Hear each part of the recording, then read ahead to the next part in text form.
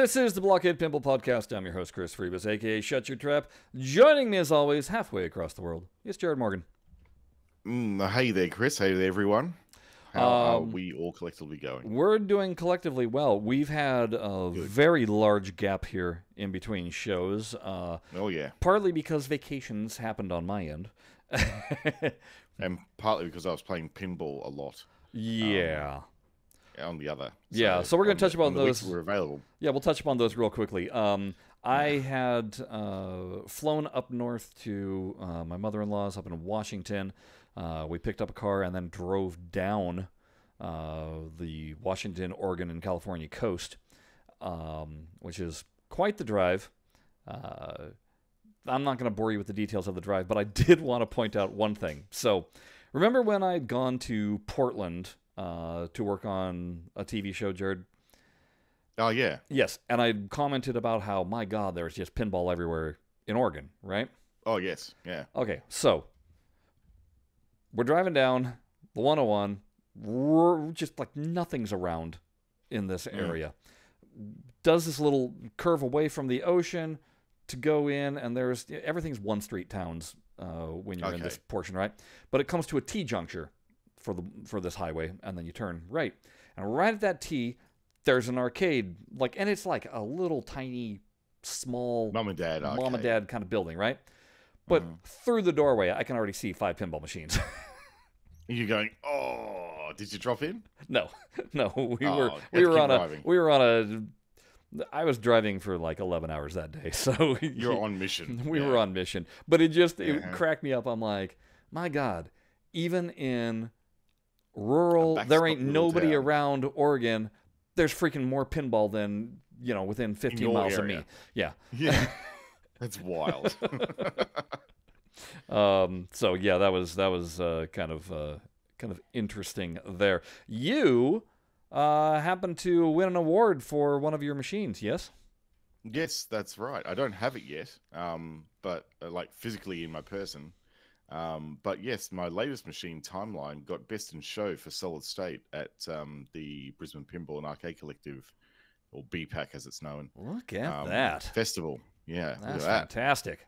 Best in Show. That's pretty cool. Yeah. I know I had seen a post, and I didn't comment because I wanted to find out more from you.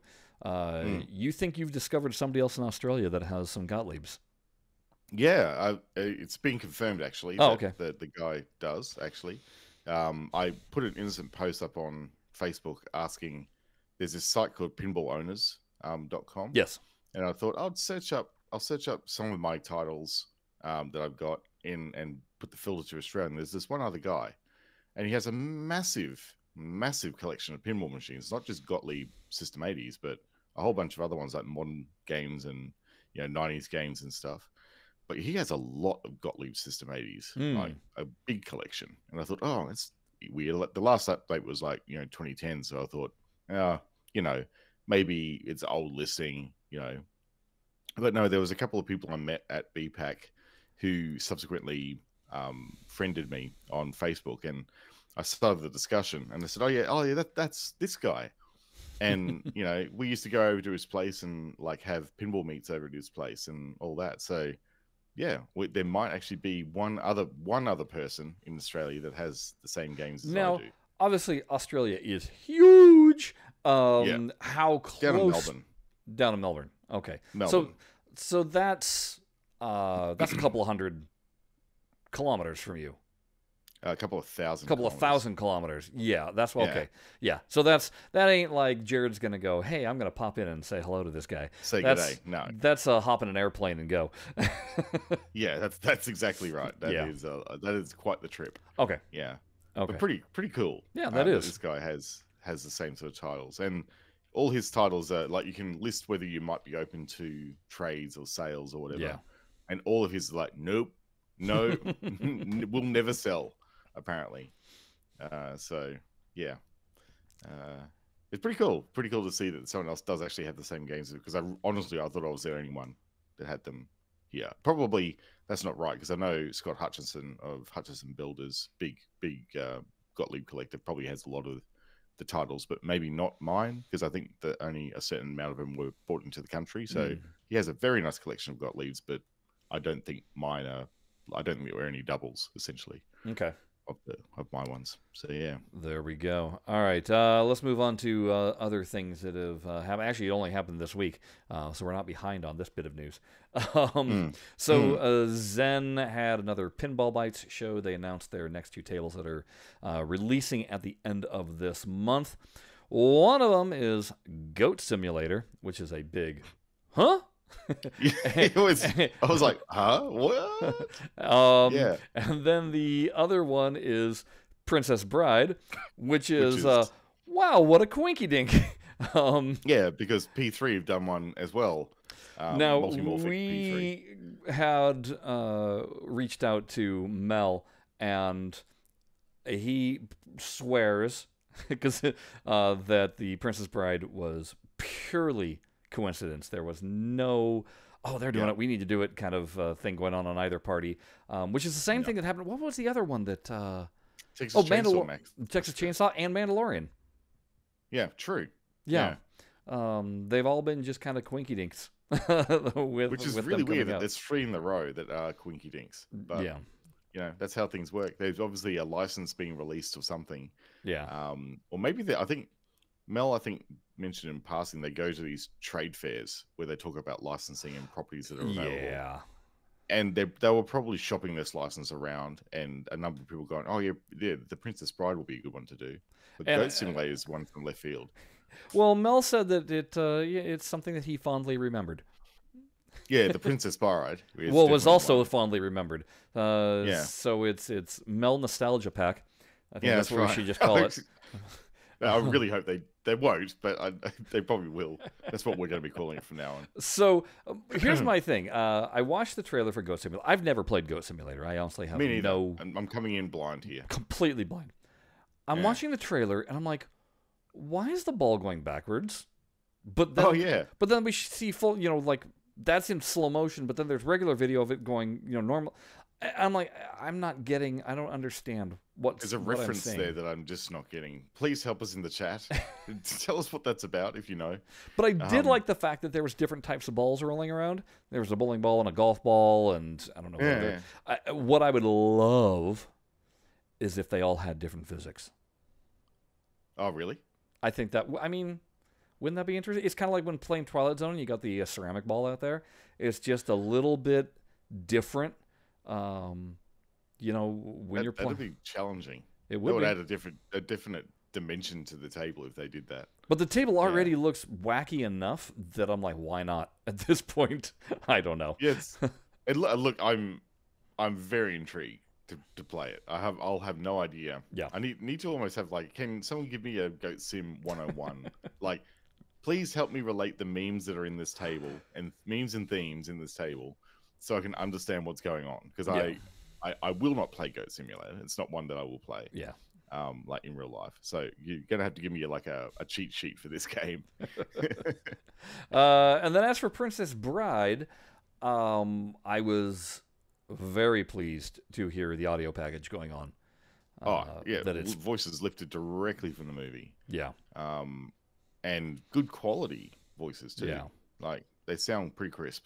The art is interesting because it's got a very cartoony look to it.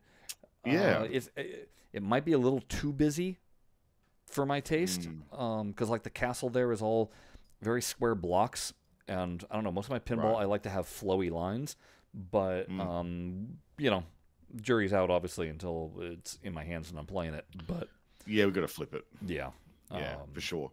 It looks like I'm looking at some of the sizzle reel, and I'm going, oh, okay. There's the castle sort of mini playfield, a little bit like Excalibur, but not. Obviously, but I thought, oh, that feels familiar, but I'm sure it won't be when you play it. And strangely enough, I thought Game of Thrones, but well, yeah, but from the Zen universe, it's definitely Excalibur. Yeah. But it does look interesting to shoot. So yeah, I think it's going to be probably for me the pick out of the two. I think it just has the layout looks a little bit more enticing for me.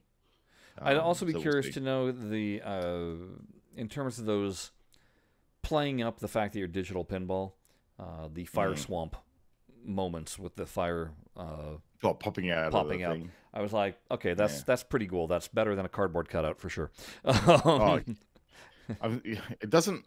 I mean, there are some cardboard cutout There are. pop-up targets that they throw up in the playfield. That's like, I think that's actually now a Zen standard. It Like, sure does that's seem how like they it. do playfield interaction, which is, if that's how they're doing it, that's actually fine. And I I'm mean, actually, hey, you know what? Clearly, their Jaws table influenced Stern's Jaws table. well, 100% it did. Yeah, we've been With- playing that a bit lately. I'm going, oh, look at that Zen pop-up target there. So yeah, it's great to see that crossover where people clearly being inspired by that sort of thing, yeah. and they've been able to implement it. So it's pretty cool. Yeah, so obviously we'll have more to say about those two tables once we're, actually playing them. Because right now I can just go, yeah, pretty. Leave it at Definitely that. pretty. Now, the other thing that came out in that Pinball Bites was a hint as to the next next three tables. So it's going to be a 3-table pack, apparently, for Bally Williams. Yeah. And the hint was one is from 1988 and two are from 1989. So, Jared, I thought we would go through a list of all the tables that came out in those 2 years. And I'm just going to point out, damn, they weren't shy about releasing tables, were they? They were pumping out games in that era. Jeez They were not mucking Louise. around. This idea of Stern with, we'll release 4 a year max. Williams back then was like, hold my beer. Yeah. Let's do about 8. Let's do 4 1/4. That sounds good. All right, so here we go. Here's our lineup for 1988. I've separated them by what's Bally and what's Williams. Okay. So for Bally, we have The Lost World, Truck Stop, Ramp Warrior, Blackwater 100, and then the Williams tables are Jokers, Cyclone, Taxi, and Bonsai Run. Okay. I'm going to note, and for those of you that want to try and figure out what they're going to be doing, the Bally tables, this is the year that Williams purchased Bally. So I don't acquisition year. Right. Yeah. So these Bally tables are definitely still very much Bally designed. Williams didn't really have a hand in any of them, and the Bally ones are all running on that system 6803. Yeah. Whereas the commonly tarred as System 11, but it's not. No, whereas the Williams tables are all System 11. Yeah. Zen has cracked the nut on System 11. I don't believe they've touched 6803. So if you want to do your speculation, I think you limit yourself down to these 4, which is Jokers, Cyclone, Taxi, Bonsai Run. Interestingly enough, that's right. when I think back to... I know I played pinball when I was a kid, but I couldn't tell you what tables I put hands on, right? The tables that I vividly remember in high school, driving down to Balboa Fun Zone in Newport Beach, to the arcade that was there, and the tables that I distinctly remember putting quarters into: Haunted House, Bonsai Run, and Comet. Right. So it's just kind of fun to be like, wow, well, there's Bonsai Run. Comet, Cyclone's obviously the sequel to that, and I probably played Cyclone there also. I happen to remember that little jump ramp into the big holes of Comet. Taxi, I don't know that I put hands on in that early. And Jokers, I know for a fact, I honestly don't know. I know I've played it in person, but probably years later. Yeah, I only played a Jokers. Well, when I say not that long ago, it would have been the last 5 years when I saw it. Yeah. At one of these places that does like, or you can play pinball. was in pretty rough shape, but it's like, oh yeah, there's not a lot going on there. No, but I like to think that 88 is basically the year that I became very much aware of pinball. And then Yes. it was 91 when I worked at the arcade that had a Whirlwind and roller games. And I attribute those two as the tables that I learned how to play pinball on. Right. For real. So, anyway, those are your 88 tables. Yeah, right. Like I said, if I was a betting man, I'd be going for those. One of those four Williams tables is going to be in that pack. The System 11s. Yeah. Moving over to 1989, we've got two more Bally's that are 6803. One of them is Atlantis. The other one is Transporter the Rescue. And then we've got what I would call System 11 Bally's, Mousing Around, and Elvira and the Party Monster. And then for our Williams tables, we've got Bad Cats, Police Force, Pool. I don't know that I know anything about Pool. Just called Pool? It's just called Pool. Never heard of that one. Right? Me neither. Black Knight 2000 and Earthshaker. I might have heard of that one. You might have heard of Black Knight 2000. It's okay. Granted, I'm pulling this list off of somebody had posted to the Facebook fan page of Zen all the tables that had come out in that year. Me and Jared already found one table that they'd listed that we went, that don't exist. Yeah. So it doesn't exist on IPDB, which is like what I consider the canonical reference. Hold on, I'm gonna real quickly look up Pool. Pool. It's, you know what that sounds like? It sounds like a Zaccaria table with their so original. It absolutely does. So original thing. Come on, search for it. Oh my god, how many different pools are there? Yeah, there's probably a lot. Pool, Williams, 1989, none produced. None produced. Wait, hold on. Is that right? No, especially. Oh no, I take it back. 569 produced. That's a low run. That's a low run. It says it became Bally's Pool Sharks. Oh, so eventually, it was like early prototype. Yeah, they turned into. Yeah. So I think we can cross Pool off the list. Pool's gone. Pool's gone. I know people have been clamoring for Bad Cats. I think Mousing Around is not a great game. I think Mousing Around is the superior cat game. If you were looking for a cat and mouse, yes, like if you're, it's the mouse all the way. Yeah, the Bad Cats, I've played it. It can essentially become a one-trick pony. There's like a really big, lucrative shot on it that you can get. And if you get it, that's it. Like you won basically if you're in competition mode. Yeah. Really frustrating game to play. I don't know what it is. I've always had a soft, like, I always go, oh yeah, Police Force. I don't know when the last time I ever played it. But for some reason, Police Force always stands out in my mind as, oh yeah, I remember I really enjoyed that. So that's there. I personally am rooting for Earthshaker just because that's, the Pat Lawler. We need all the out of all those. I want all the disaster tables, and that would be the last of Lawler's disaster tables. Yeah. Whirlwind honestly is probably the pick for me. Not Whirlwind. Earthshaker is the pick for me out of there. It's just such a good one. It is really good. Yeah. Great flow, interesting shots. And just a really cool toy of the Nevada split and Arizona splitting from California. It's so cool. I love that. So anyway, those are your tables. So from 89, it said pick two.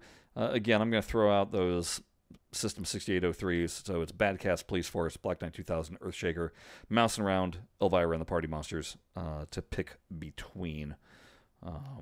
So good luck speculating, folks.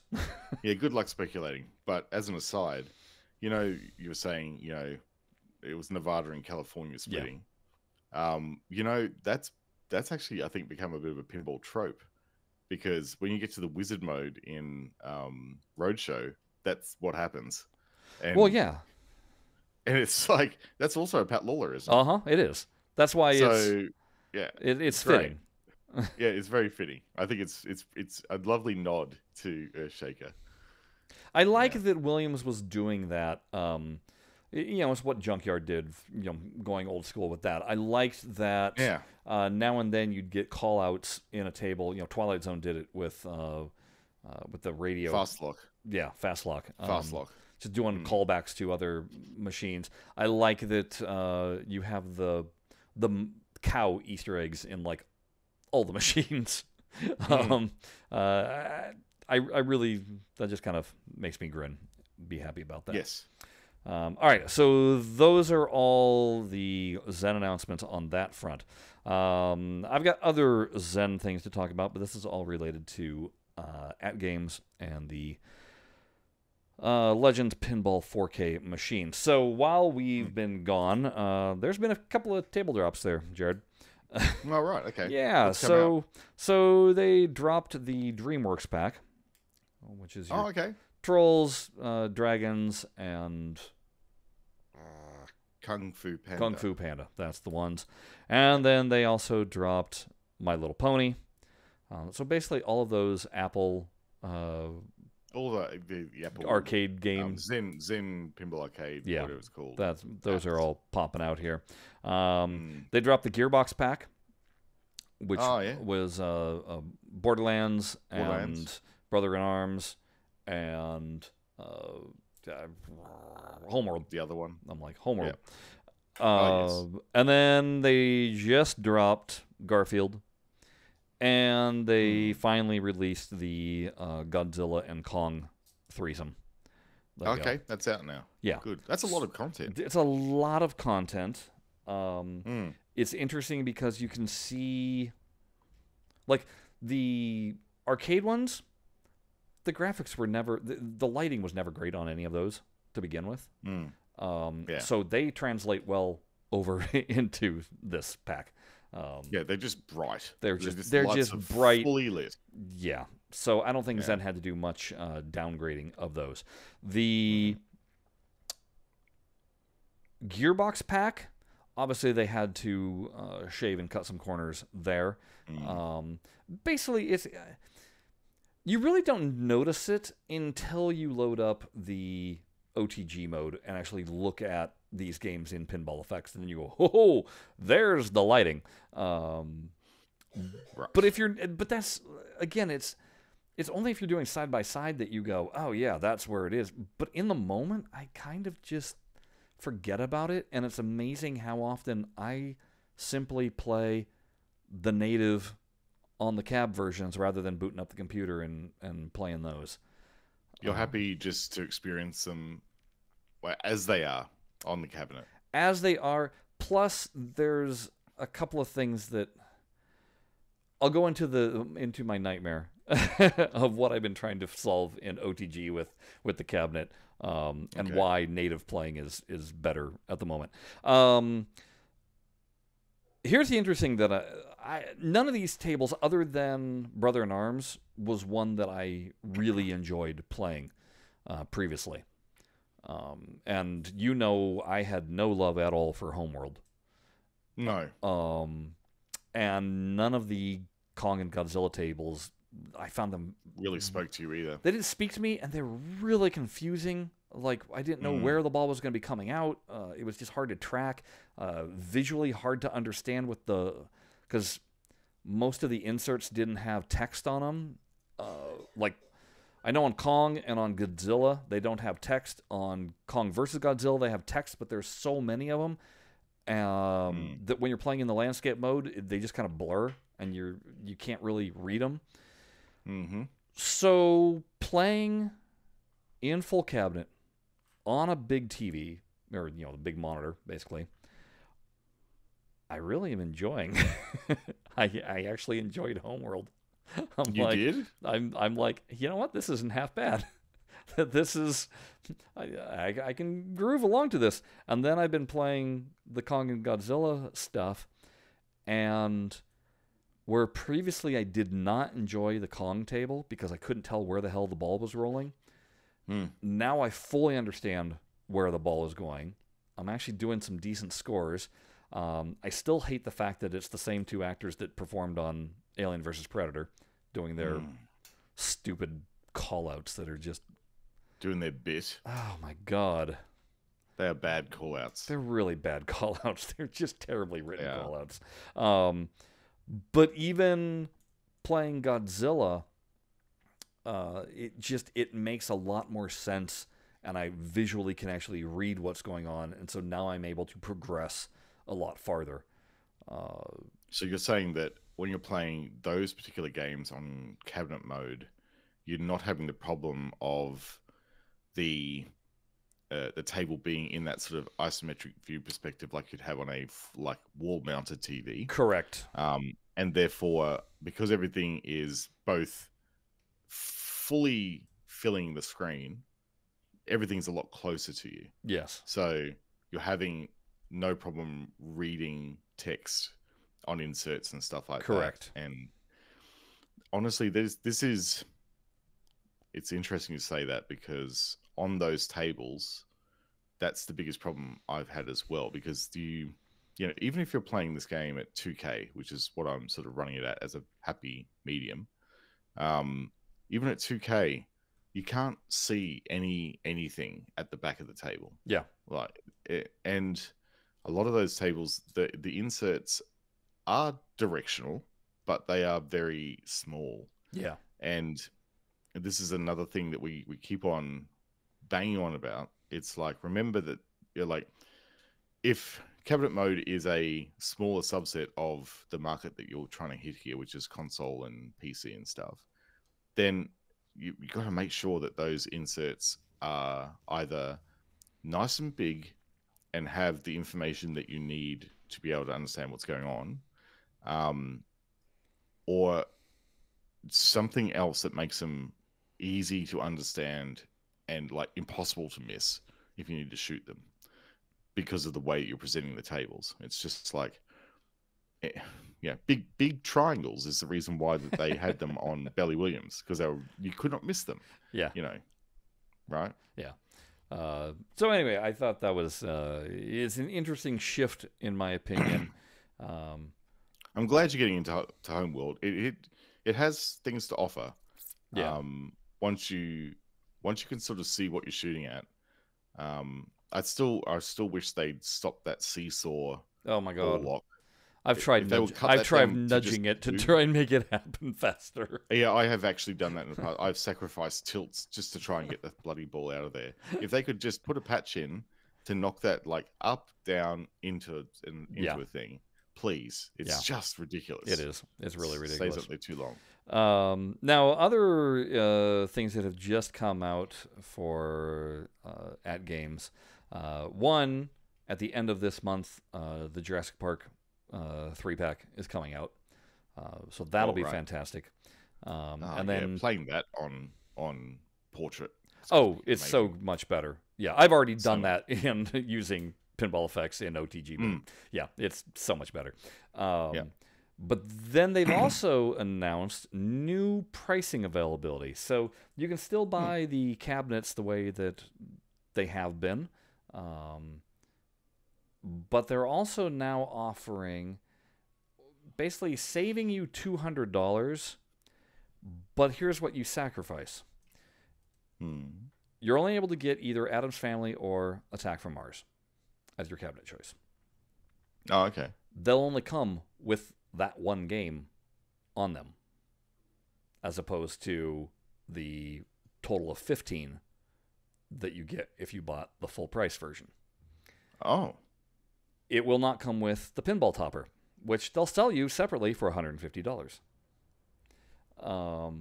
Now, if you already start doing the math, you're already in the hole. If you wanted all those tables that were all the Zaccaria tables that were included, and you want the pinball topper, you're now officially already in the hole, because that's going to cost you over $200.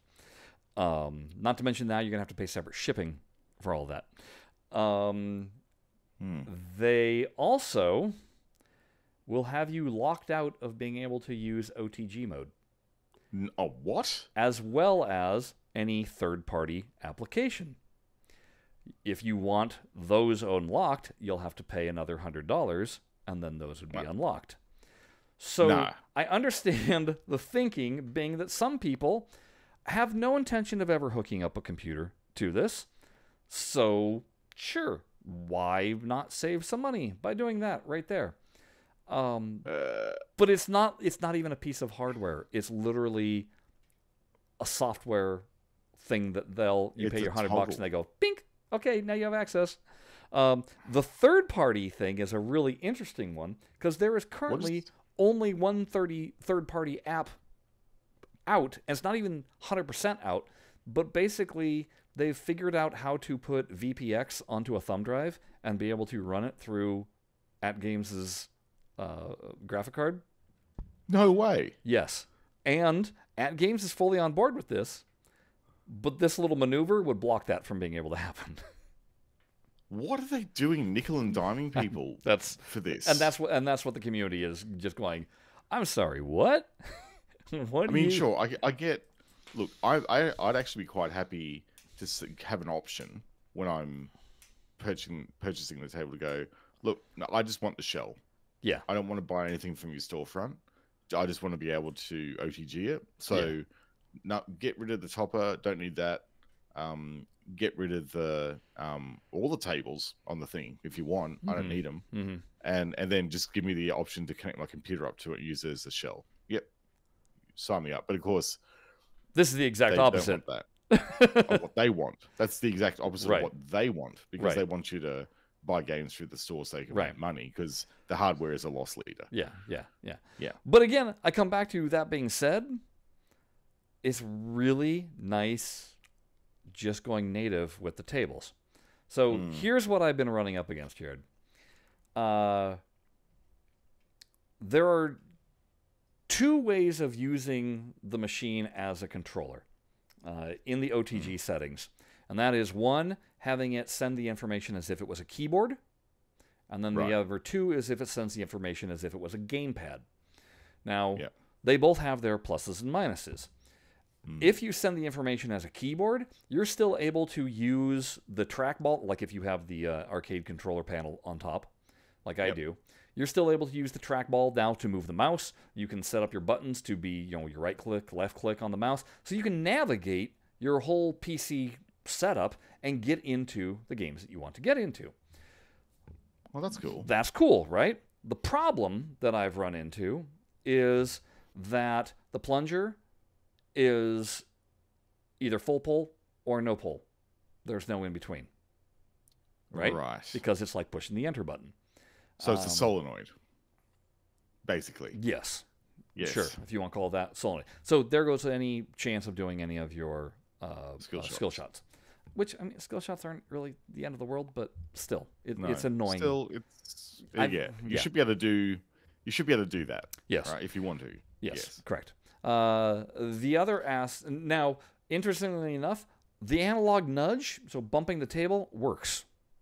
Oh, okay. Now, in the descriptor of the keyboard, it says that it's bound to keys. Okay. This is where it's interesting. If you play the gamepad where it says it's bound to the XY axis, not the case. Nudge does not work in gamepad. The only way you can make it work is by hitting the button on the side of the cabinet to make it nudge. So I think AtGames has oopsed and reversed some coding there. But if you play with gamepad, now when I pull the plunger, it actually is a plunge pull. Oh, so it's like the only thing you're getting between keyboard and controller is they've turned on analog. Right. But here's the problem. Here's the problem with using the gamepad. Now you cannot control anything on your PC. So you do have to have, I have like a little handheld keyboard controller that's got a touch screen and all that. I still need to use that to navigate everything to get into it.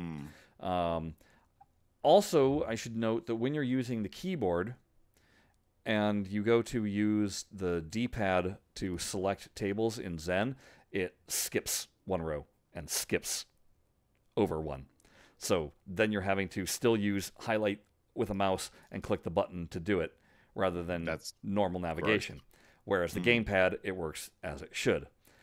So what I'm saying is there's frustrations. It's not 100%. I still have not put in pinup popper and done any of that. So all of that might be solved by doing that. But as it is right now, it's an annoyance, and it's one of those things of why I don't turn on OTG. Because it's an extra... Well, here's the one other thing that is annoying that happens. So the video card I have, it's got two display ports, and then HDMI. It's got actually two HDMI. But anyway, into At Games, the cabinet, it's got 3 HDMI ports. So I've got converter cables from data port to HDMI. But because I'm using that one HDMI, the monitor always wants to default to the HDMI, right? Right. Now I'm also, my backglass and my DMD, I'm setting those up for 1080p as opposed to being in 4K or 2K. I've actually set the machine to 2K because 4K is... Hey, it's overkill. It's overkill. I don't see a difference, and it's just going to bog the system down. Yeah, absolutely. But as soon as you start Zen, the monitors freak out a little bit because it's trying to convert and figure out what needs to go where. And in that mode, it reverts back to basically HDMI first, which is not where my audio is coming through, so I lose audio. So then what I have to do is I have to back out of OTG, back into the native, and then tap the button to go back in. Now I have my audio back. And now I have everything back, but it's just like 2 extra steps I have to do to make it function. Yeah. And whereas you just turn the game on and start playing. Turn the game on and go. Yeah. Yeah. That's, yes. And, you know, this is kind of the reason why I haven't, like, the allure of an actual really nice digital pinball table in the garage in place of one of the ones that I've got there at the moment feels like a good thing. Yeah. But these are the stories that make me go, you know what? I would never touch it. I would buy a dedicated PC for it. And because of those problems, I would just never touch it. Well, and it's those problems that we've said. That's why I keep on not doing VPX, because I know the headache that is involved in it. Shoot, here's the headache, and damn it, Zen, come on. The backglass. Oh yeah, what's going on with that? Like, why do I have to search for backglass? Why? You have them made up. Why don't you have tables in the for the virtual tables? room. Yeah. Why don't you have those just here, download here? Or better yet, why do I have to go through my whole into my Steam and find the little mod section to download them into based off of and write the correct table number that's it? Why don't we just download them with them? Why isn't it just attached? Part of cabinet mode. I don't get it. And there's some backglass that I literally cannot find. Find. I have had to basically create my own. Now, there are some people that have put out backglass, and granted, I'm a little bit bougie about some of these, where I'm like, that's bad art. I'm not having that up there. We've had our collection of backglasses, which are probably absolutely redundant now. Oh, mine all have DMD and speaker grills put onto them, so you can't use them. I'm probably going to upload all the ones that I've collected now. That's probably not a bad idea. Refresh the collection that you have that we have hosted up on the Google Drive. So I mean, there's so many different. I think probably there's so many different sources of these backglasses now that collection is redundant. But just to keep parity, it's probably not a bad idea. Yeah, but like there's some really cool ones that were out there with. Like I think with like Alien versus Predator, where they were both battling around a giant pinball, and it looked really cool. Cannot find it. I don't know where the heck that one went. There's some that Zen have put out. They're not in Zen. They're not in Pinball FX, are they? No, because those tables haven't made it there yet. Which is why they're not there.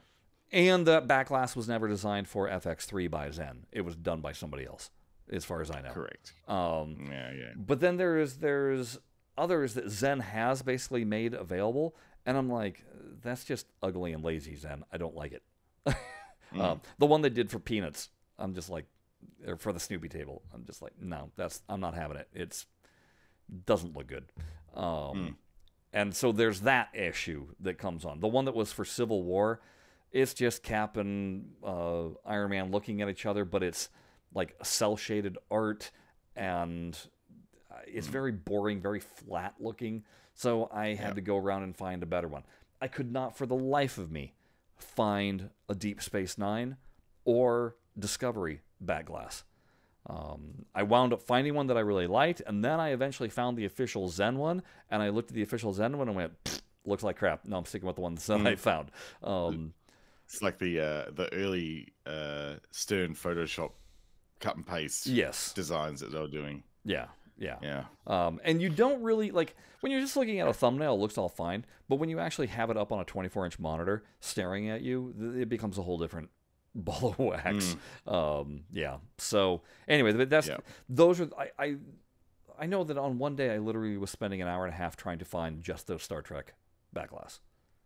That's trying to find something that would work, anything that would work, without me having to go in and Photoshop and drop in my own title on top of an image that I found that I liked, and all that. I was just looking for I was looking for somebody else that had already done the work, because I know people have already done the work, but finding there's plenty of people out there that have the design skills to do this really well. Dude, and there's some people out there that are insanely talented, clearly. So, anywho, that's what that one was. Yeah, I could see your frustration with like the whole. I could see why you want to just play them natively, and I also have a better understanding that a physical pinball table to play digital is not what I want. But I'm not playing pinball effects on my PC, my office PC anymore. That's just, you're not. No, I don't like it. Playing with the controller, you don't like it? Playing with a controller now. That's not. No, I want the buttons. I want the flippers. I want the giant screen. Even with your pin sim on your computer. I mean, I could, but what's the point? I have it out on that one. It's kind of pointless. Yeah, right. Interesting. Yeah. I do want to still try out when Gibson Pinball comes out with their small laptop controller. Oh yeah, little desktop. Yes, I really, really want to try that out. Yes, that does look really interesting, really good. Doesn't it? And I should also point out, Jared, you'll be happy to hear this. After arranging it and making it the correct size that I liked, Demon's Tilt in cabinet mode is freaking awesome. Yes. And so then I promptly downloaded Xeno Tilt, and that's freaking awesome. I just wish they would allow you to put a back glass up. Oh, right. Which they don't have. I understand the scoring. That's a whole. It's much too large to fit into the DMD area. DMD. I understand. It would look great as the back glass, actually. Yes, it would look fantastic as the back glass. Imagine if you could throw that up as like the back glass. That would be the perfect scenario. Yeah. So I was waiting for Xeno Tilt to go on some sale, and I wound up picking it up for $10. So that's money well spent. It's a great game for that. It really is. It really is. I would love to be able to play it in full screen, like 40-inch tape. It would be a very, very different experience of playing it with the multiple screens. Granted, I made it so that almost the entire playfield is visible. Like, I blew it up as much as I could to fit to the edge without it being turned off that goddamn shake. I'll get rid of that. Tuned down the strobe effects. I've turned off a whole bunch of that stuff. That stuff makes it just painful to play. But once you got all that done, especially when you're playing in multi-ball, where you got one ball way up the top and one ball down at the bottom, it makes it so much that you can actually... Oh, so much easier. Yeah. So much easier to play. Because it automatically zooms out when you're playing on a PC screen. Which makes it teeny tiny. Huh? Yeah. It's pinball for ants. What's going on? Pretty much. But it is, like, both of them, they've actually... Xenotilt is just about to exit early access. Oh, okay. They put a whole bunch of new game modes into the Xenotilt. So you've got, like, EX mode, which adds basically brand new sub games and stuff, which are really fun to play. You've got a survival mode in there where you've got to last for 20 minutes. And you've got the only way you can last for 20 minutes is to collect these little time expanders on the playfield. Really challenging. I've only been able to get up to, I think, like 4.5 minutes before I died. You've got to be really good to play that mode. And the hardcore mode is they basically put lightning flippers in the game. Oh God! And it's a lot of fun. One ball and lightning flippers. Yeah, great. Wow, really good. Brutal, but good. Well, hey, that brings us into something there. Obviously, oh yeah, it does too. Yeah, so obviously every pinball machine has its own thing, its own reason why you may or may not like or love it, or maybe even just plain hate it and go, I don't want to even touch that. So we're calling this "What's Your Favorite Gimmick?" Yeah, I've got a whole list of, I'm going to call them very generic gimmicks that you find on virtually any pinball machine. And I want to see if we can discover, myself and Jared, what our taste is in pinball machines. What is it that when we walk up to a machine that makes us immediately go, yes, as opposed to, yeah. So, Jared, let's start this off. I'm going to allow you to pick one from the following things. These are your flippers, obviously the main input of any pinball machine. Do you like standard flippers, zipper flippers, 2-inch flippers, lightning flippers, a machine that has midfield flippers, or a machine that has, I'm calling them alternate layout flippers? So the flippers might be flipping backwards, or you might have 4 flippers down at the bottom, or they might be, like on EMs where they were wildly wide apart from each other with, lanes in the middle. Those like scissor flippers and stuff. Well, that's what the zippers are, where they were the 2-inch, but then they zipped in and no. There's zipper and there's scissor. I don't know what scissor flipper is. Think of like Paragon, where both flippers go up at the same time and leave a big gap between them. I'm just gonna say no. So that's a no from me. Just I don't like no those. Okay, so of those, what would you, what do you gravitate towards? Just give me standard. Standard. I happen to like a table that does have a set of midfield flippers on it. Okay, that's like an upper playfield shot. Not an upper playfield. No, think Lawler. think Whirlwind. It's got a mid flipper, so a side angle shot, basically, because of a flipper. Yeah, that's my preference. Okay. So, but you tend to just like something that has 2 standard flippers down the bottom, 3-inch. Okay, well, 3-inch if you're calling midfield flippers, I wasn't quite sure what you meant by midfield. Oh, okay. So yeah, that some upper flipper like the Getaway has. Adds variety in the gameplay, and yes, I would probably say if that's what midfield is, then yes, I would also prefer midfield. Okay. As well. Yeah. All right, next up. Table with ramps. Now, I realize that some people may not like ramps at all, but I'm not going to talk about that. Right. Because there's a number of different types of ramps. Or what I consider ramps. It's not just the ramp that goes up, but it's also how the ball travels around once it is up that ramp itself. So I've broken it down to, and we can pick 2. Wire form. Yeah. Plastic. Diversion ramps, or diverting ramps. Moving ramps. And ramps that have elaborate shapes. Okay. I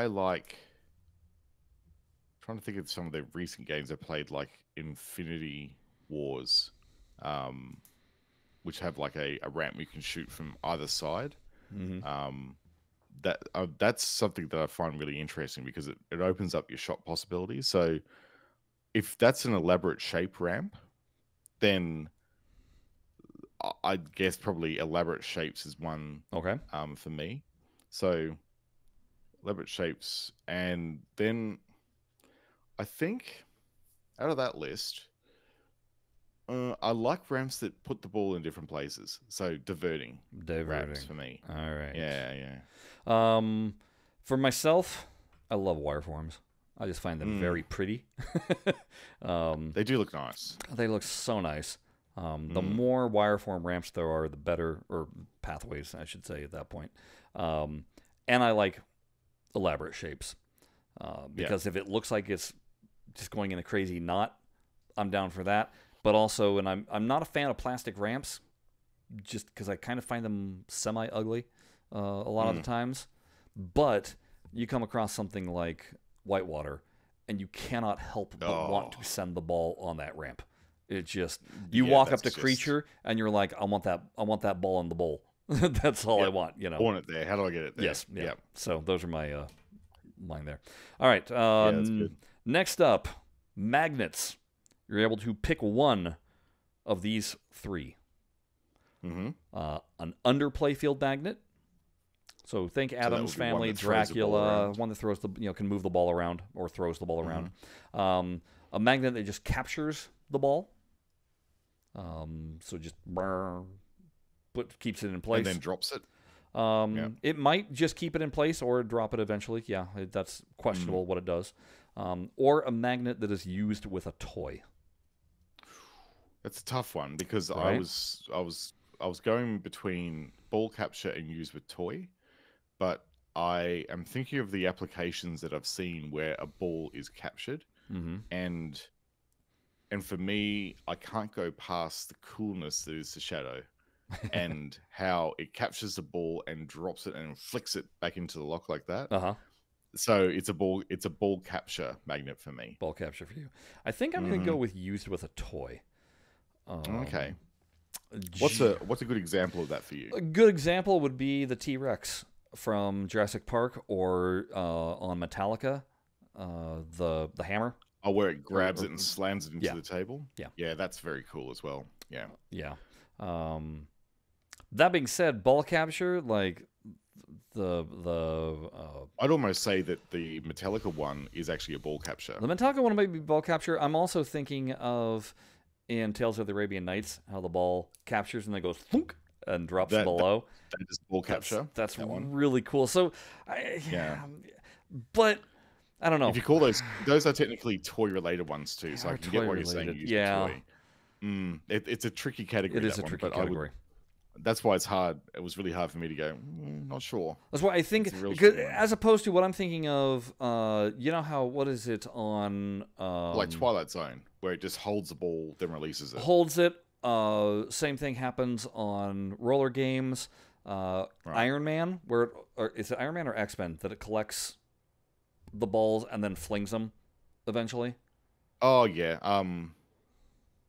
Yeah, let's go with Iron Man. Because I don't consider those toys. I consider that just a magnet capturing the ball at some point and then releasing. And like Twister, for example, like with its ball capture. Twister, it has like the balls that pop out of the Dorothy, and then they hit on that magnetic disc, and the magnetic disc traps them, and they then spin around, wobble, and all that sort of stuff.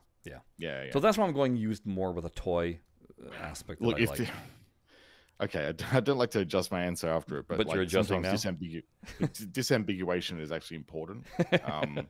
So I think use with toy, rather than just like a magnet that just catches the ball then lets it go. Yeah. Use with toy would probably just get over the line for me as well. And it's just over the line for me. Okay. Now I don't know if I'm using this correctly. I'm calling it sinkholes. And like where the ball into the playfield. Into the playfield so that it can then come out again. Right. We're talking about sources. We're talking about physical. The ball goes below the playfield. Or yeah, I might include saucers in this. So, okay. I categorize it like this. We get to pick one. Subway. Okay. So ball goes in one place, comes out another place. Ejects out, right? Yep. That's number one. Number 2, ball ejects. This is where I'm going to go more where it's a saucer goes in a saucer and then plunges. So it might plunge up into a ramp. It might plunge back down at you. Might just kick out at you. It might kick out at you. And some of your sinkholes, think of Monster Bash, where it goes in and then fires right back out at you, right? Yeah. So that's what I'm calling a ball eject. And then you have your cannons, where like T2 and Star Trek TNG. Even Light Scammer Action, I think it is, where it goes back and it goes and fires it right down the middle of the playfield. Oh, right. Okay.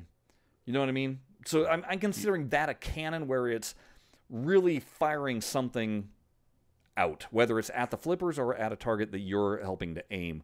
But those are what I'm calling my sinkholes. I don't know. It's a weird category. Anyway, you get to pick one of those.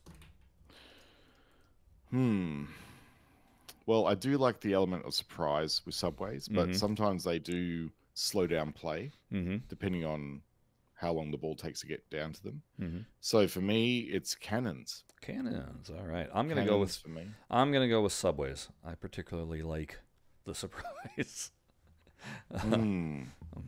Especially where sometimes it always comes out the same way, and then all of a sudden you do a certain mode, and all of a sudden the light's going, over here. No, it's coming over here. And you're like, well, wait, what? Yeah.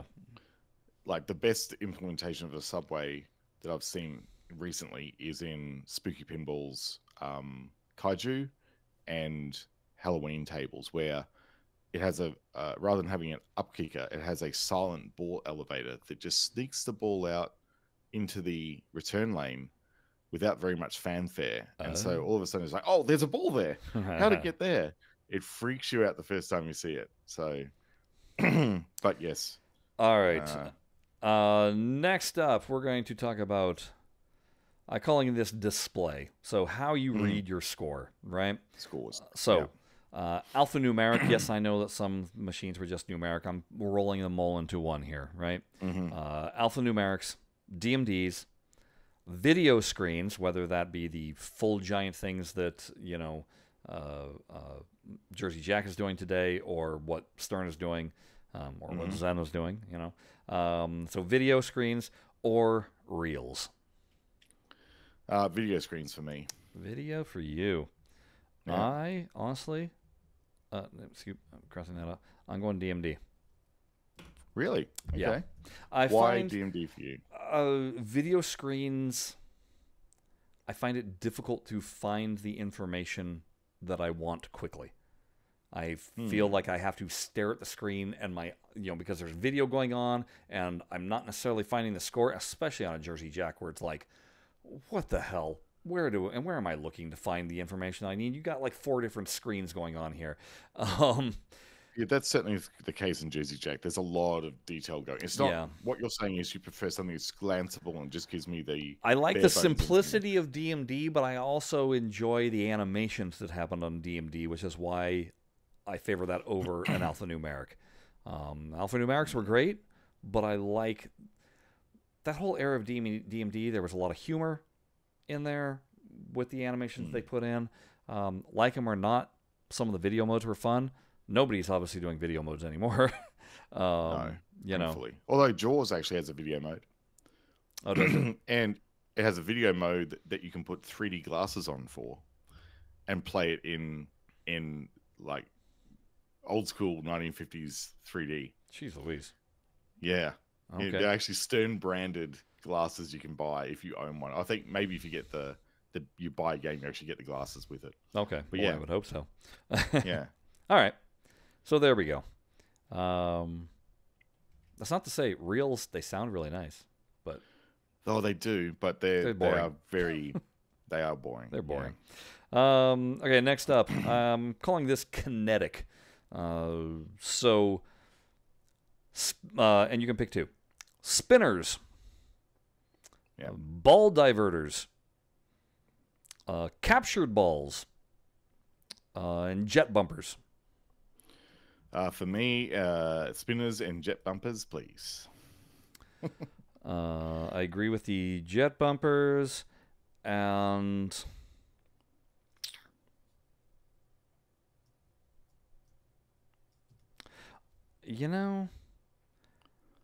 I do kind of like a good ball diverter. So again, I'm thinking of on Toten, the spinner that's there. I know Jurassic Park has something that spins a little bit or whatever. Oh yeah. I kind of, I Whirlwind has the spinning discs. Yeah, I'm down with ball diverters. Ball diverters, thing that changed the path of the ball. Is what you're saying there. Yeah. All right. Next, toys. You get to pick one. You either like a bash toy, a mechanical toy, so something that's physically functioning on the table, or you can have a thematic, but it's static toy. I'm going to say, what's something that recently that we could do? Like, basically like, the Grogu on Mandalorian. It's just there, but it's big and it adds theme element. Or do you like a table that doesn't have any toys on it at all? I'd say I definitely do like toys. I'd say, though, I prefer something that's functionally contributes to the game. So I have to say mechanical toys for me. Okay. I tend to think I like a bash toy. You like to hit something with a ball and interact with it. Yes. Yes. That's a tough one, though, because there's some really cool mechanical things that, like, mechanical is almost the same for me as the elaborate ramps, because if you know it does something, you desperately want to hit it to see it. So you're saying function. That you would have, you'd like to hit Frankenstein more than you'd like to use the mini playfield. Yes. In Indiana Jones. Yes. Really? Yes. Ah. Right. Yes. Interesting. All right. Lighting. Obviously, there's all sorts of different types of lights that can go on. Do you like the old school glow of incandescence? Oh, and you can pick two on this one. Old school glow of incandescence. Do you like elaborate light sequences? So it's not just EM error with them going on and off, but there is actually pattern going on with them. Do you like what I'm calling RGB madness, which like is Jersey Jack, Wizard of Oz? Yeah. yeah. Right. Clown vomit RGB is what I call it. Do you like flashers and strobes? Or do you like a table, and this is obviously part of the art package, but the lights play a part of this, that makes everything UV glow?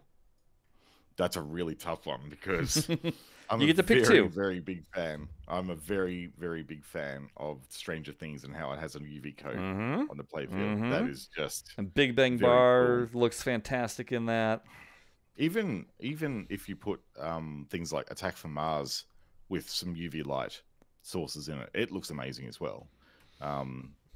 But for me, it's elaborate lighting sequences and flashes and strobes, please. That's exactly what I have. and I'm okay to lump in high intensity LED light sequences into that flashes and strobes thing, because the modern games now, I'm actually seeing less and less flashes used and more high intensity LEDs used to replace the flashes, because they're just as vibrant now. So yeah, but yes, I those like are the two things for me. An elaborate light sequence, because that also tends to help guide you where your ball's going to go. Yeah, exactly. It's like, shoot this thing, you can't miss it. Yeah. All right, let's move over into rules. I'm going to let this one, because there's so many combinations you can go, I'm going to say pick 2 or 3 that map into this. Yeah, right? So, do you like a table that is simple to play, has deep branching paths, is mode-based but linear, has stackable modes, is just basically combo heaven,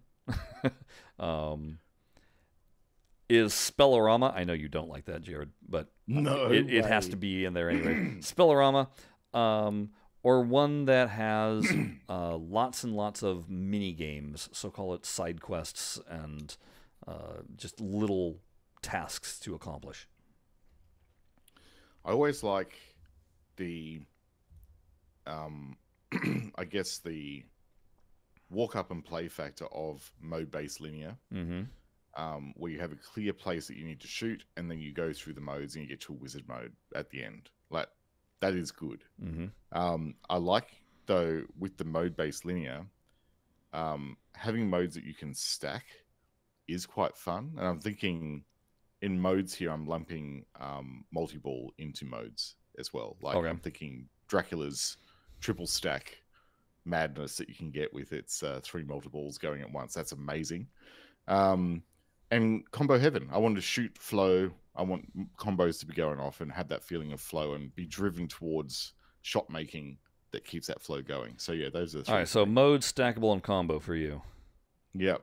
All right, for me, it's simple to play, mode-based linear, and stackable. I want to be able to walk up to a table and just start playing it and have immediate fun. I like a mode hole, knowing how to start something, and I don't care if it means that it's linear in action. Again, this is where I'm thinking with Indiana Jones. Well, I'm thinking Whirlwind. It's not that it has modes per se, but it does have those boxes that, hey, right now you're playing in this, right? It's simple. Same as Funhouse. It's the same as Funhouse. It's linear. But I love Monster Bash. Stackable modes in that is really fun. I'm not usually a fan of stackable modes because sometimes too much can be going on. But I think that's the deep branching path thing that I don't like. This is what really turns me off with the modern Sterns is like you really have to, whenever Stern puts out a patch notes, if you want to be good at the game, you have to read them. So you can understand what to do in the game. It really turns me off because I'm old and I don't like to think when I'm playing pinball. Right? All right, let's go on to what kind of sounds do you like coming out of your machine? Do you like just bells and chimes? Do you like that MIDI quality audio? Or do you like full-on high-fidelity surround? It's like a movie theater. Give me high fidelity now because, we have it available. I'm MIDI quality. Really? I love the lo-fi sound of things. There's, again, the simplicity of the music. You had to actually be good with programming music to be interesting without just being able to be like, oh, yeah, I'm just going to put a full-blown song that's already created in there. Yeah, done. That to me, I don't know, there was a certain appeal to that handcrafted quality. Like there's absolutely a quality to the the Yamaha FM chip sound that you get with that MIDI output. They really did some amazing things with that. But when you walk up to a Foo Fighters machine and you pick Monkey Wrench and that's your soundtrack while you're playing the game, it gets you hype, man. It's good. Yeah, it's really good. I don't doubt it. Shoot, part of this bias might be because also I've not really played a lot of machines that are of the high quality sound. Those have all escaped me. So anyway, let's go on to what I'm calling tactile or other. These are things that you are feeling or seeing on the table itself. So, toppers. I know some people love an elaborate interactive topper. Having a machine that has a shaker motor in it. So it's really just tossing that machine around. Something that has a unique ball launcher, not just a standard plunger. So, Demolition Man with those triggers up on that's actually flippers that are on the top, but the pistol grips. Full triggers. The pistol grips. Shoot, maybe you just like pushing a button, the gear shift on Getaway, that kind of thing, right? Something that has computer-controlled flipper gags. Like I know reverse those are flippers and stuff. Reverse flippers and stuff. I know they're starting to make more appearances in real machines, but obviously Zen has been doing this on quite a few of their machines, or their tables. So that, and then something that does what I'm calling lighting blackouts. So anytime that it's darkening the table to make the ball obscure to see. Yes, I'm going to include Tommy with the blinder in this. Oh yeah. But anything that makes it hard to see the ball and flip it. So for these, you get to pick 2 that are of your interesting category. favor. This one, I'd say for me, one that I don't have to think about very much is shaker motors. Well incorporated well into the theme. Shaker motors really make a difference to the tactile nature of the game. I think the other one for me, I detest flipper gags. Okay. I hate them. I end up just monkey flipping and feeling like I'm just playing pinball for the first time ever. I hate them. But I think probably a unique ball launcher that's integrated well into the game is great for me. Like your examples of, like, you know, the getaway with a gear shift that you have to actually use in the game to play. That's really good. That's a really nice tactile inclusion that matters in the game. So yeah, that's my picks there. I'm going with, I agree with the shaker motor. There's something about having the whole machine just rumble. That is very cool. I don't think it's any surprise here. Lighting blackouts for me. I love. Oh yes, I love knew you were gonna pick that. where it goes with that. Yeah. Lighting blackouts with the strobe. Oh yes. Oh yes. Like, or with yes. or neon multi-ball and Circus Voltaire. Oh yeah. yes. Yeah, 100%. Yeah, but just turning off the lights for no reason. No. Like there's a in Judge Dredd where they do blackout 2x blackout mode where they cut the GI. That's a nothing mode for me. Yeah. But like you say, a lighting blackout with a purpose to it. Yeah. That is a hard one not to like, but I just unique ball launchers trumped it for me. Yeah. Okay, I call this playfield. You get to pick one of these. Do you like a standard size pin, a super size, or not a super pin width, or WIDE wide pin? Obviously, So you with a Gottlieb System wide bodies. 80, those are wide square pins. Wide. So yeah, what is your choice? What do you prefer? Oh, this is tough. I think while I do have a fair few wide tables in my collection, like all the System 80s are almost really, they're super pin size tables, really. They're super pin wide, really, I think, for the Gottlieb System 80s. They're not like Future Spa wide? No. Okay. No, they're not Future Spa or Paragon wide. Or Paragon wide, yeah. That is the era of Star Race for me.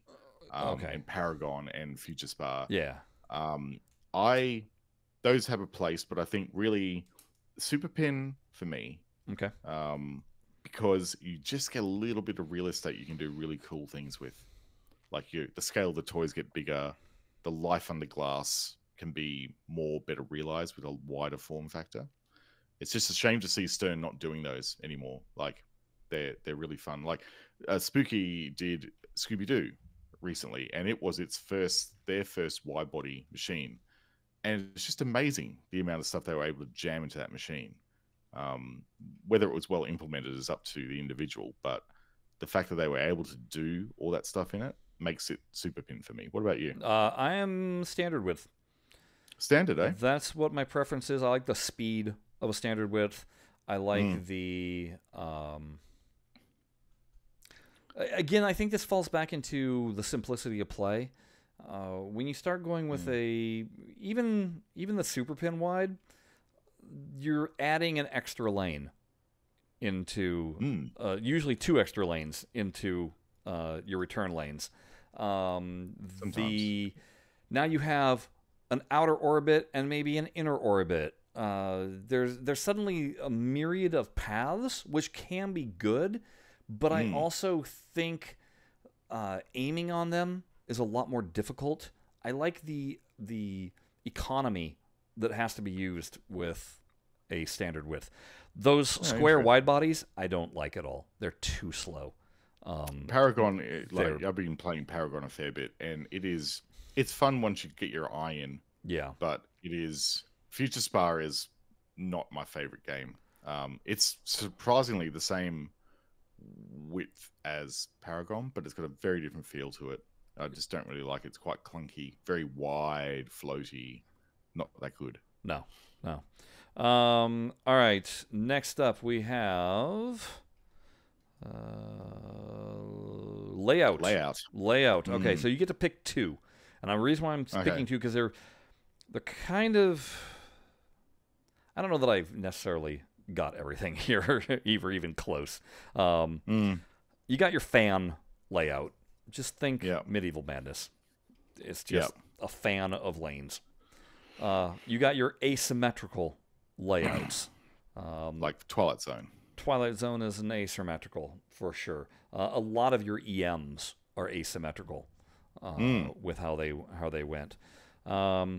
Games that have an upper and lower playfield. Now, this could be whether you want to think like Haunted House, with it being a sub-playfield, or if you want to think about upper playfields like Black Knight, where there's an upper playfield, there. Mini playfield, anything of that upper, lower kind of playfield. And then we have, do you like a flow table?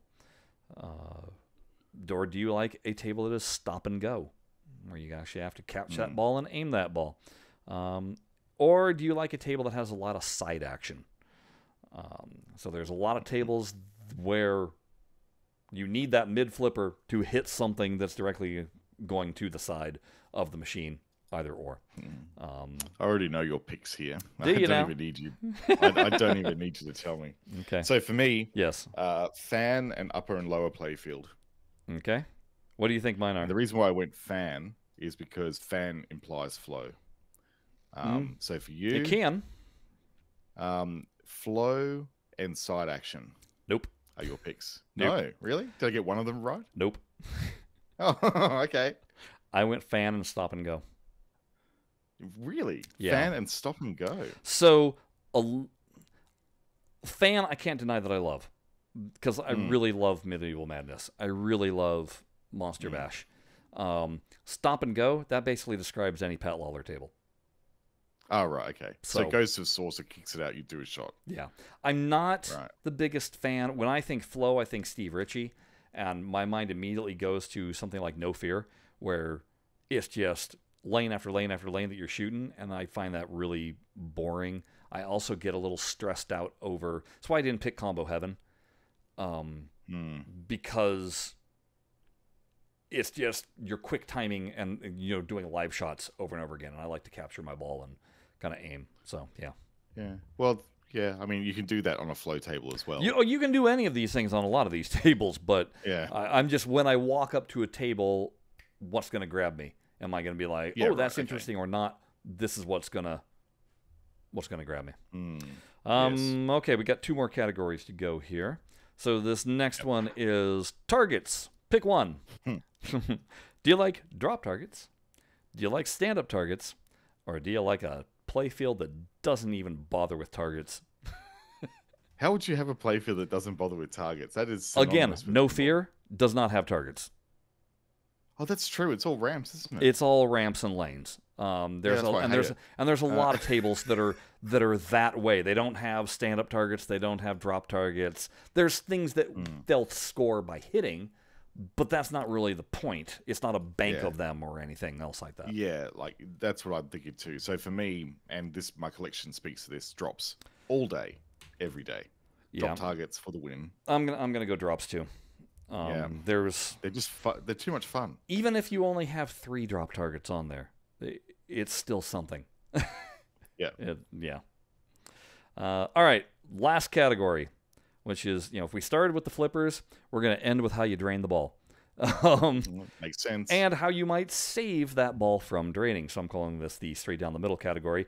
Do you like a table that has, and you get to pick one, a center post that has kickbacks, that has lane save, or lane save? So when I say lane save, there's either a flipper to save it, and honestly, I'm thinking some of the Zacharias do this, but also Super League Soccer does this. With the actual flipper to launch it. But also lane save could be Centaur, where you do a nudge to bump it back into play. Isn't Foo Fighter...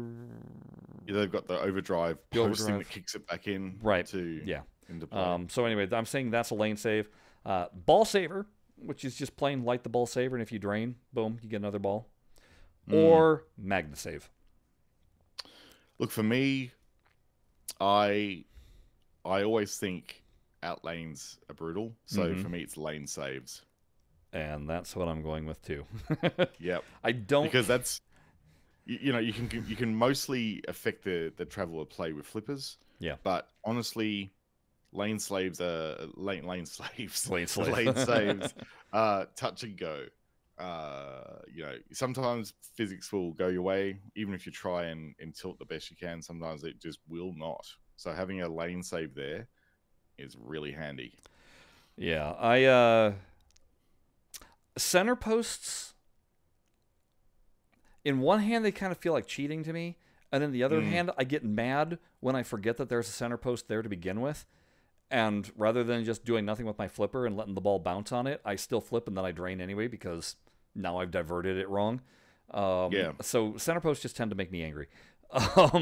Well, center posts were making me angry just last night when I was playing Whirlwind on Zen Pinball. Oh man, it was just brutal last night. Not to mention that any good bounces. Center posts, well, of that nature of center post, that was up to the operator if they even put them in. Correct. But then you get center posts like Space on Shuttle, big guns, Champion and big, Pub, Champ Pub, yeah. Harley David. And then as for kickbacks are fine, but you gotta light them. Yeah, which... you know, on the subject of kickbacks, this is an aside, but I actually found an EM that had a kickback. Really? The other day. Yeah. Wow. It was at BPAC, and it was an actual kickback on an EM. I was blown away that this happened. 1971, this table was. Okay. And it had a kickback. Wild. Couldn't believe it. And then MagnaSave, I just tend to forget to even activate it. Oh, that's like, they may as well not exist. MagnaSaves may not exist. Yeah. Yeah. It's one of the things that I love that Zen has done, where on some of their tables, it says MagnaSave is, but it doesn't even make you activate it. If your ball drains, it just does it for you and kicks it back out. And I'm like, thank you. Yep, that's exactly right. Like, and that again is a play on lane saves, really. It is. It is. Like one of my favorite lane saves, I think, is the cage that comes up on the Tales of the Arabian Nights. Oh, where it's literally a cage that captures the ball before it drains. Yeah. And even on Theatre of Magic, how it has a magnet underneath there that will grab the ball and from draining. Like those that's lane save heaven for me. Like that sort of stuff. Yeah. Great.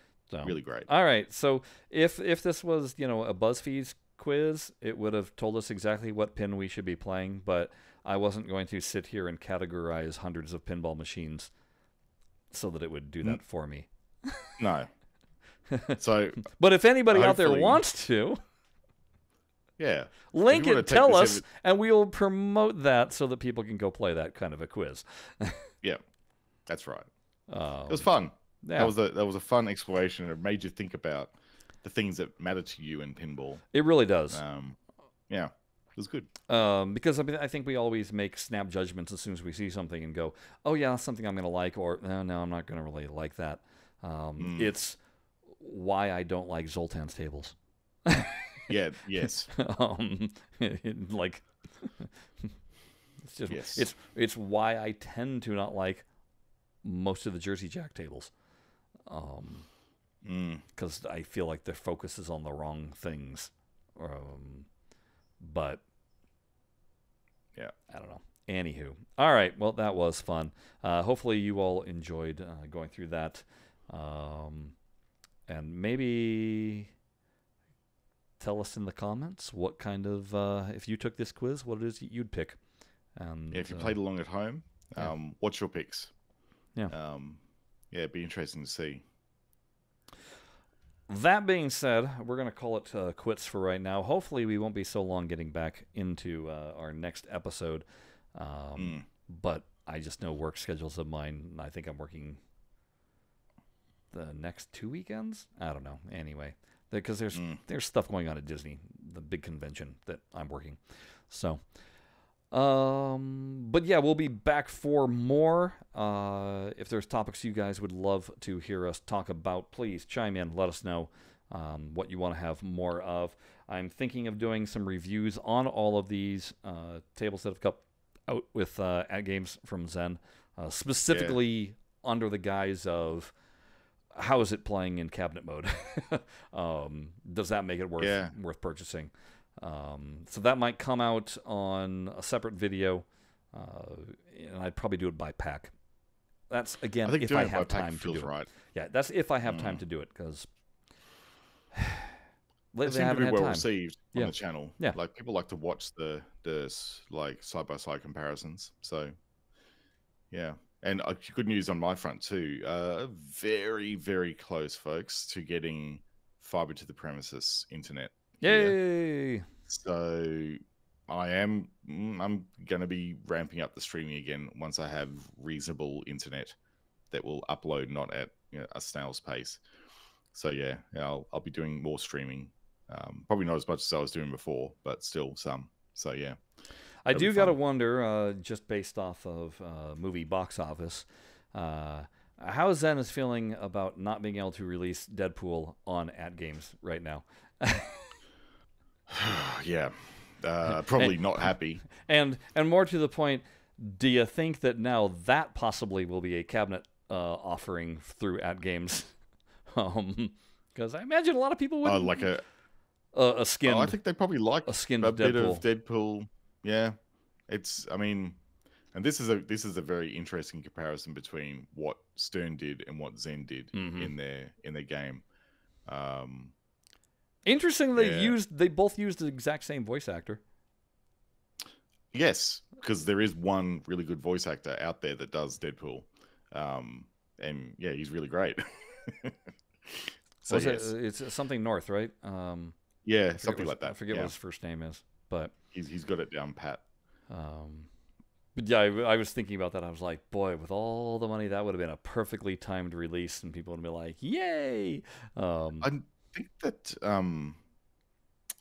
Stern did a code update recently to Deadpool, and I don't know the particulars of it. I really would have hoped if there was a Deadpool and Wolverine battle mode, something like that. Something just sneaky that they threw in that would be smart, because they have the ability to do it. Yeah, they have a platform, right? A Deadpool platform. They'd be mad not to just make updates to things. Yep. So it'll be interesting, because there's still no word on when Star Wars or Marvel is going to come to at games. But I mean, it's gonna happen. It's just a question of when. Yeah. So meanwhile, I'm still just crossing my fingers as to when the hell are we going to get our Aliens pinball? In FX Pinball FX, because I need that. Geez, it seems to be taking so long. I really hope they do it. Who owns that now? It's Disney. The issue is that what was it, 2 years ago? So this is post merger. Disney laid off 7,000 employees. The entire Fox licensing division was one of those that got laid off. No, right, okay. So there ain't nobody to send contracts to. Now, you would think that it's been corrected since then. Oh, I'd say someone else has picked up the licensing discussions. You would hope, but again, I'm like, Alien Romulus comes out in 2 weeks. It would have been so great to have that drop in Pinball FX. So and then when I fire up OTG, that's the one I'm playing. That's what you're playing. That's what I'm playing. Yeah, that's what you're playing. So on Pinball FX. Yep. 3. That's what it is. So, all right. Yeah, it's a good collection, that one. There we go. So except for that Predator versus Aliens one, which is not which can just be forgotten about. The which? Yeah, the Alien versus Predator with the bad voice actors one. Again, the table, the game itself is fun. The callouts are atrocious. Not fun. No, they're just so bad. I should put up a comparison between that and Kong, and be like, here, everybody, listen to how about it, because I almost even think the music sounds the same. Yeah. So yeah. Some of these releases do have very nondescript music in them. All right, until that's all we got for you. This has been, look, we were making up for lost time here. Yeah, we did go long today, but Yeah, you know. you all understand. So that's all what we got for you this time. Hey, say hello to us, right? We're on the Twitters, and we got the email, which nobody emails us, so that's okay. But you can leave us plenty of comments in the YouTube because we always do comment on all that. But that's what this week is all about. Next week, Jared? Stuff and things? Sure, All why right. not? We'll talk do about that. All right. Until then, bye-bye. See you later, everyone.